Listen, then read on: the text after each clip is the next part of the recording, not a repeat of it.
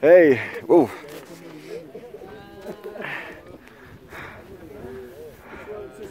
There we go.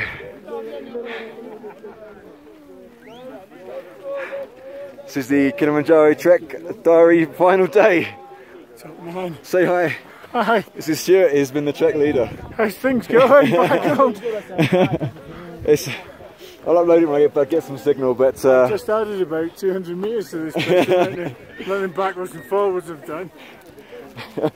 It's fantastic. But all the guys here are all summiting Kilimanjaro today. And a few of them leading right now, in fact myself included. Just doing a video. Hey, this dude, much respect.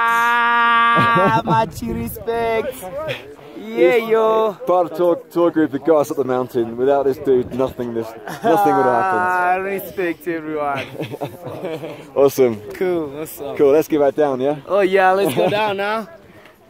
And then in front, some of the group that we've been with for last week.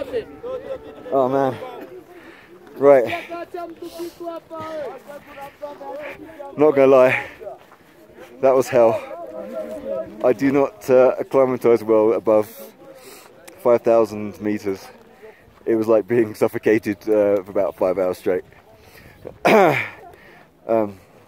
Actually thought I wasn't even going to make it at all. But there we go.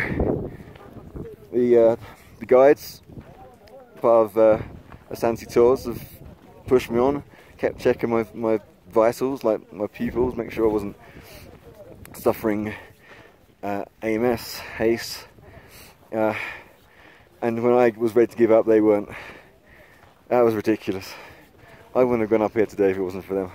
Much respect to the guys that run these tour groups, because this was the hardest thing I've done in my entire life. Anyway, we did it. Whoa!